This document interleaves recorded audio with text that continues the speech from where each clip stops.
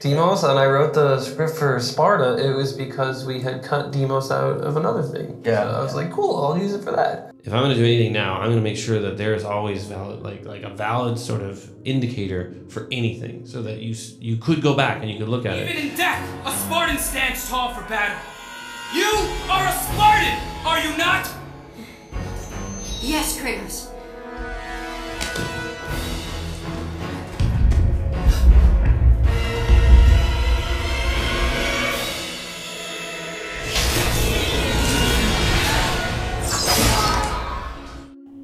If you follow this channel, you would know that one of my favorite games in the God of War series is Ghost of Sparta.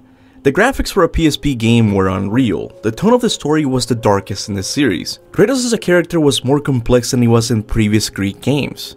The story also made Kratos more human, and this naturally helped us sympathize with his actions a little bit more. The game truly was underrated by gamers and even most of the community. But despite all my praise for this game, Ghost of Sparta has one big problem: the third act. Brother, you are safe now.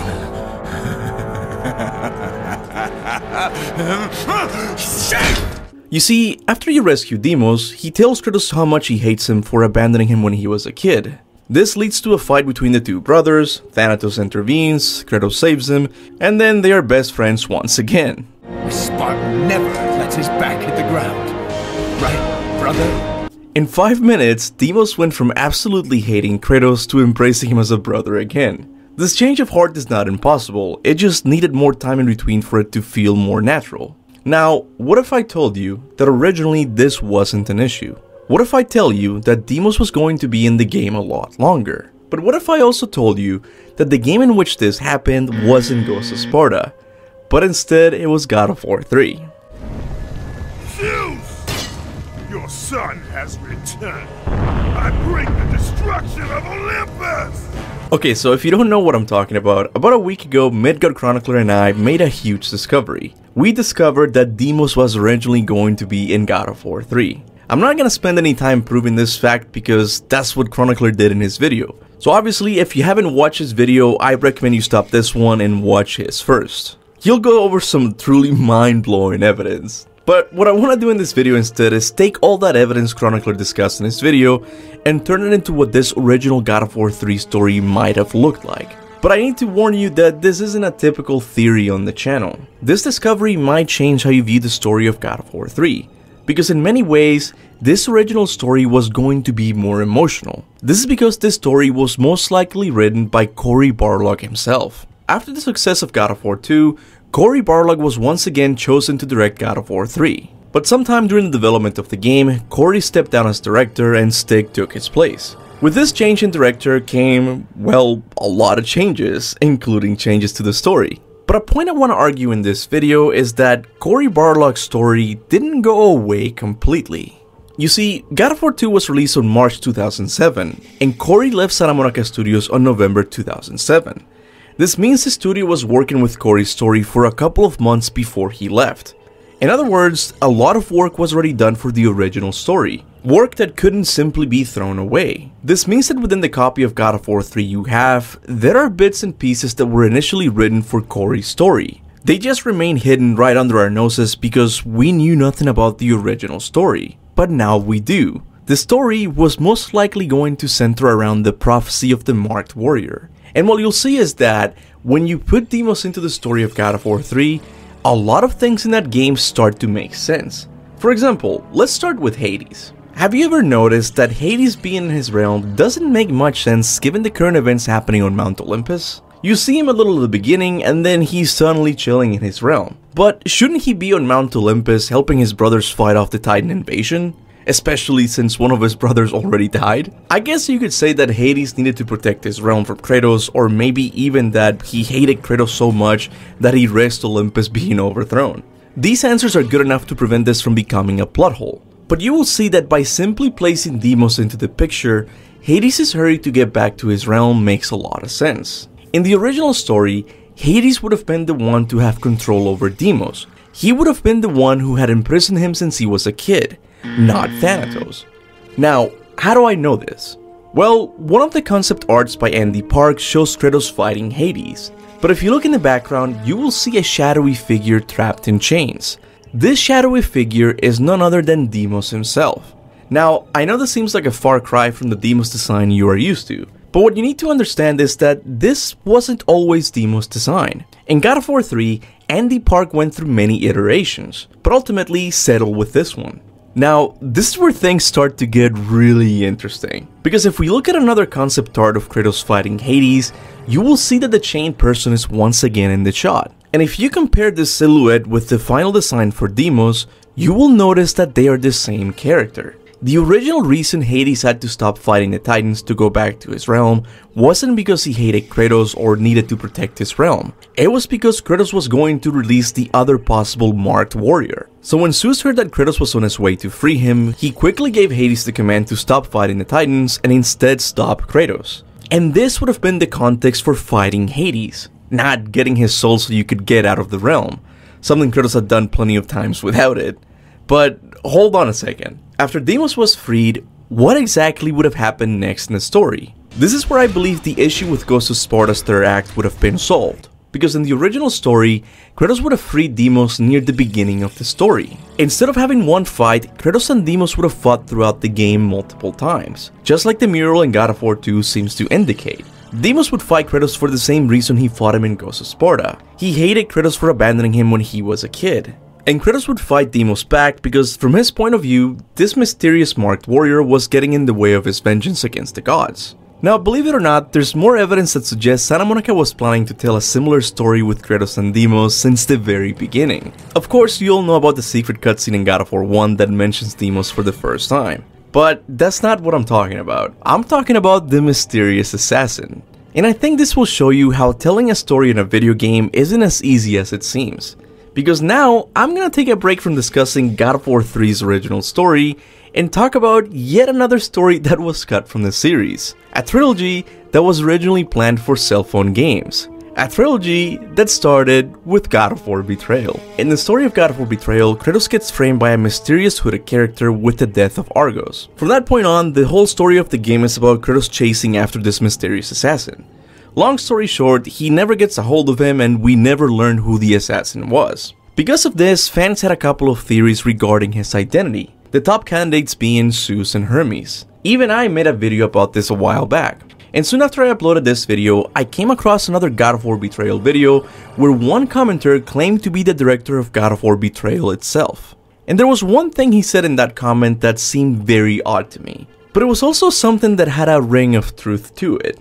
He said, originally, the intent was to have a series of God of War mobile games that told an overarching story of Deimos, Kratos' brother, seeking revenge. It would all ultimately culminate in a scene where Kratos has to choose between finding peace through having his family back or killing his brother to stop his tyranny. The family would be watching as he ultimately chooses to defeat Deimos by the player tapping rapidly to hold his head underwater, as he watches his family burn away in agony with fire from Hades and typical God of War emotional and physical brutality. The director then goes on to talk about how this story was cancelled, and instead parts of it went to other God of War games. For example, in this cancelled story, Kratos had to choose between being with his family or stopping his evil brother.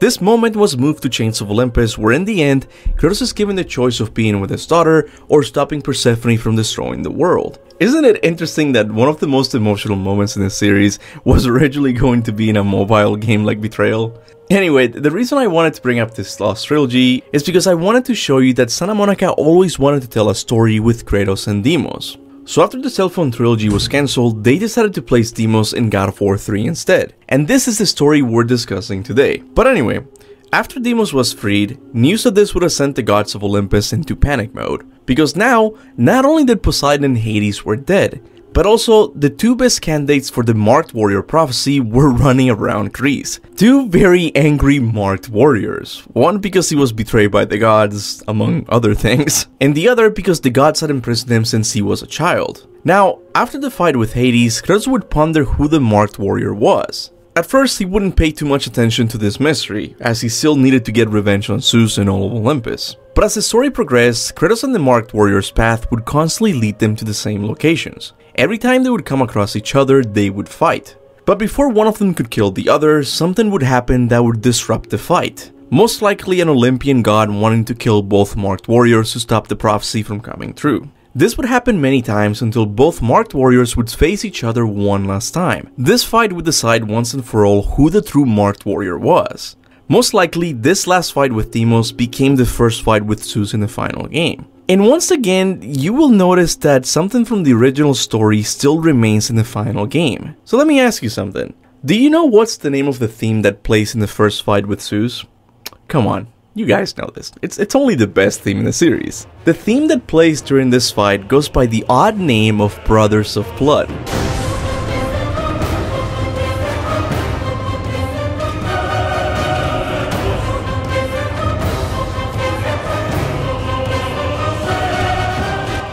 This name makes absolutely no sense with the story we have, but it makes perfect sense if Deimos was originally part of the story. This theme, or at least the name of it, was made when Santa Monica was developing the game under the assumption that Deimos would be in the game. I'm sure they didn't bother changing it because it would have taken time, and they also figured that no one would notice. And they were right. This whole time I've been listening to this theme without asking about its odd name. Now, let's get back to the story. I think this final fight would have been the big emotional moment of the game, because I believe in this fight, Kratos would have killed the mysterious marked warrior for good. But before turning his gaze towards Zeus, Kratos would approach the body of the marked warrior and remove his mask. This is when Kratos would realize that he had killed his own brother.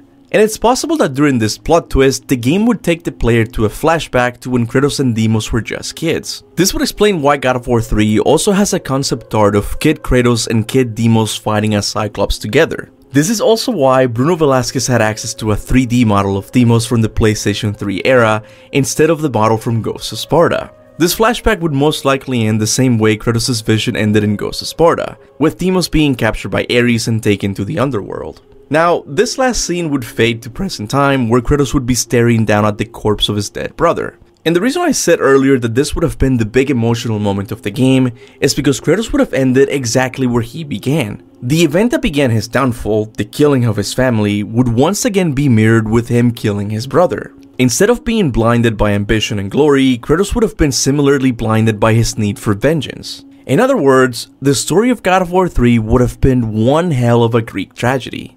Now with his brother dead, Kratos would turn his gaze once again towards Zeus. After all you have sought, after all you have sacrificed, it ends in another stunning failure.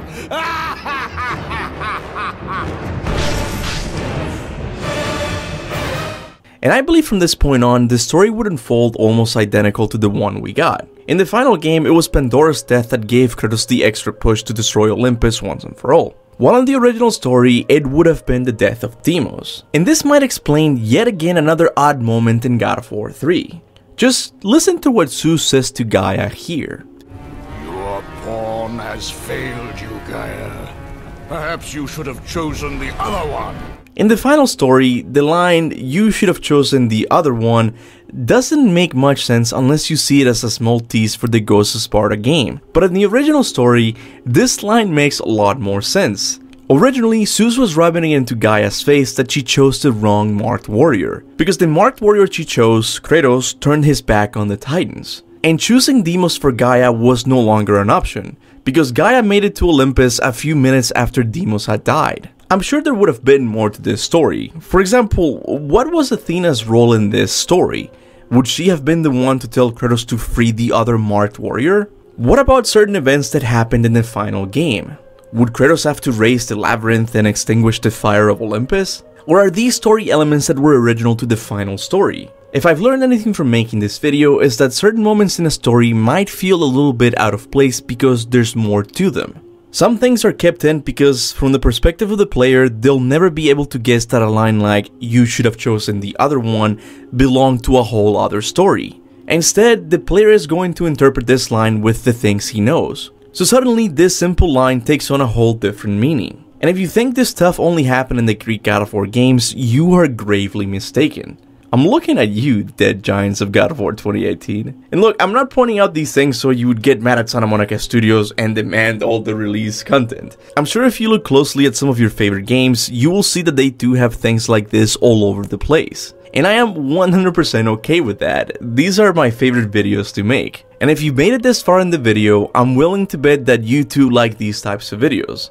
This is why I recommend you watch my video on the lost level of Sparta from God of War 2. That video is identical to this one, so I'm sure you're gonna find it just as interesting. And once again, I'm gonna recommend you watch Midgard Chronicler's video on Deimos.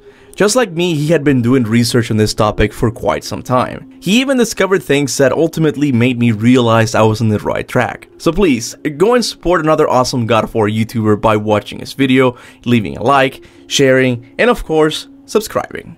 But with that said, now I want to give a big thanks to all of my members for supporting this channel monthly. I know I say this a lot, but this channel would not be here without you guys. Doing YouTube as your job is nerve-wracking at best, so it's always good to know that I have fans that are willing to support the channel no matter what. So, guys and gals, from the bottom of my heart, thank you. I would also like to thank everyone who likes and shares my videos. I know it doesn't seem like much, but trust me, it really does help. And with that said, thanks for watching, and remember, go forth in the name of Olympus.